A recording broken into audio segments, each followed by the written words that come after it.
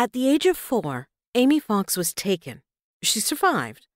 A week later, another little girl was taken. She didn't.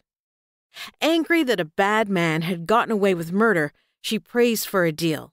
That if she's a good girl, when she dies, she can sit on a cloud for a while, invisible, to help get all the baddies. Decades later, her deal long forgotten, feisty career girl Amy mysteriously dies. Her lifeless body is found beneath a London commuter train.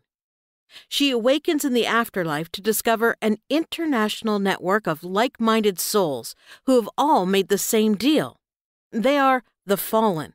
A sophisticated MI5-esque justice machine sits in the skies, protecting Earthfolk, righting wrongs, tracking criminals, and working within strict rules of play, all against time. Each country's unit shares intelligence, surveillance, and resources to deactivate dangerous situations. The only evidence they leave behind during their earthly visits is a small white feather sashaying to the ground.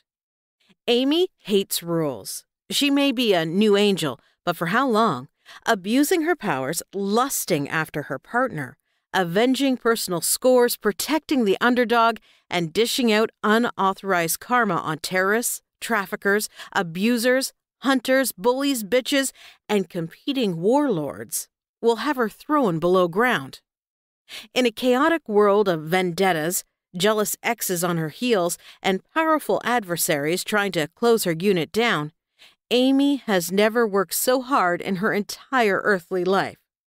She has to wonder if making the deal was a mistake.